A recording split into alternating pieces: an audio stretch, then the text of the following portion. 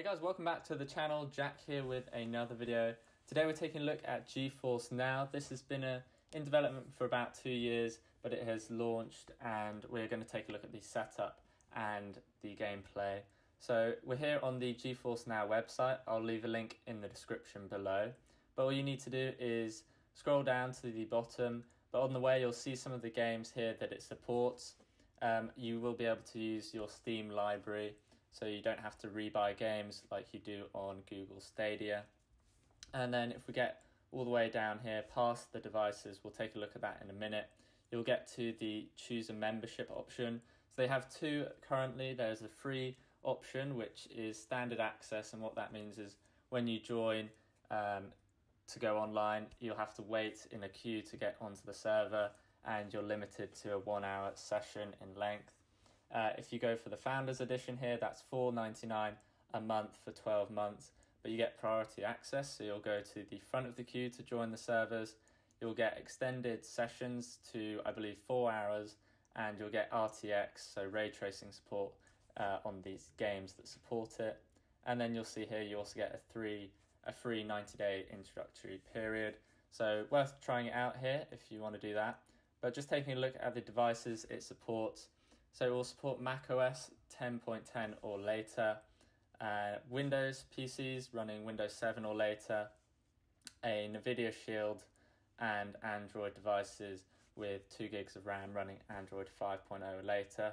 And basically with the computers, anyone with a graphics integrated or dedicated will be able to decode the video. So you can see there all the supported devices and the graphics needed. We're going to go ahead and go back to this page and click the Join Founders. So it does just take a second to load up.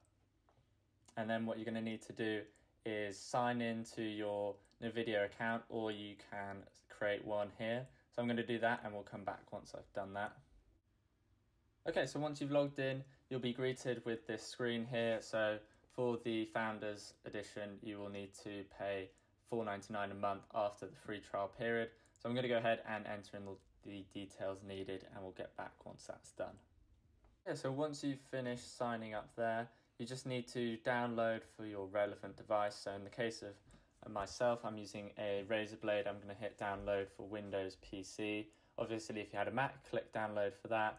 And then if you're on a NVIDIA Shield, you'll want to do it on the TV there. And for an Android device, you can search in the Google Play Store. So you can see we're just downloading it now. Should be done in about 10 seconds. So as I said, I'm on a Razer Blade. This does have a dedicated graphics card, but I'm still interested to see how it performs through the internet streaming a game. So we're going to go ahead and hit open file. And we're loading up now to GeForce.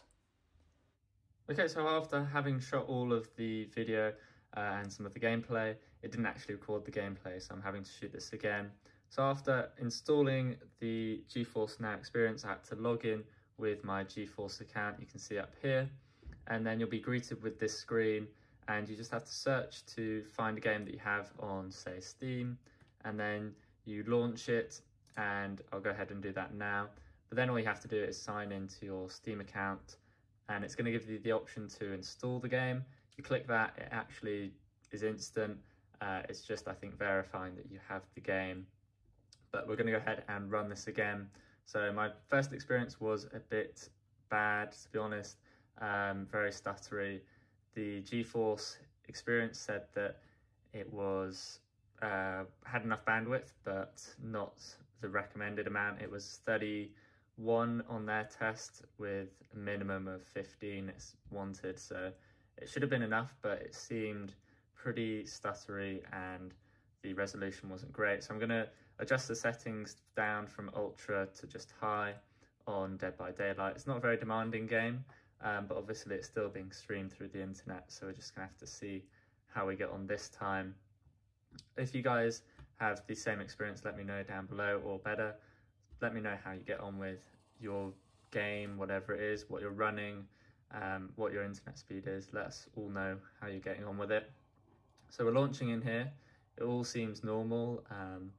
you have pretty much the same settings as you would if you were playing it locally. So launching in here,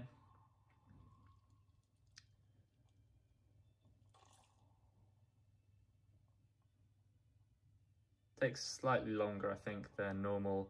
And you can see there a bit of the stutters. Sometimes that happens in the game when you're running it locally. So we're going to go here into options. Okay, so it's already reset it to high, but we'll go back anyway. Hit Player Survivor. I'm going to wait, cut out here, and I'll join you once we're back in the game so you can see some of the gameplay. Alright, so we're just launching into the game here. So you can see it actually looks slightly better than what I was seeing before. Yeah, a lot better than it was before. Now, whether that's because there are less people using the internet, I don't honestly know. Sorry, I'm trying to play one-handed here. But you can see a lot smoother. If I run back out here, you can see a lot smoother gameplay. I know you can't see what it was before, but this actually looks playable. So I'm going to head and play this game and see what it's like.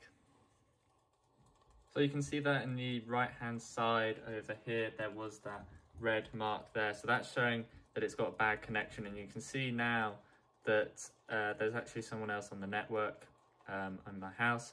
And you can see the quality has gone down a lot. So it's a lot harder to play like this. So bear that in mind if you have other people using the internet whilst you're trying to use GeForce Now. At the moment, it's not working too well. That again will depend on your internet, but something to bear in mind, if you have a lot of people in your house streaming video or playing games, that is going to affect the gameplay. But I'll carry on playing and see what it's like. So I just finished up with that game. Hopefully it gave you a good idea of how it looks with good connection and with a not so good one. It will vary, so as I said, depending on if there's other people. For me, that's how it worked. If there's other people on the network using the internet, it seemed to dip in quality and refresh rate. So just bear that in mind. If you have other people, it could be not such a great experience, but if you have fast internet with just a few people, should be pretty good experience. So let me know, as I said, how you guys get on with your own GeForce Now experience. Post a comment down below on your internet speed, what games you're playing, and what kind of frame rate you're getting, or how smooth it is. And if you're new to the channel, do subscribe over there on the left. And if you enjoyed or found this video useful, do please hit that like button down below. Really helps out the channel. But as I said, I'll see you guys in the next video.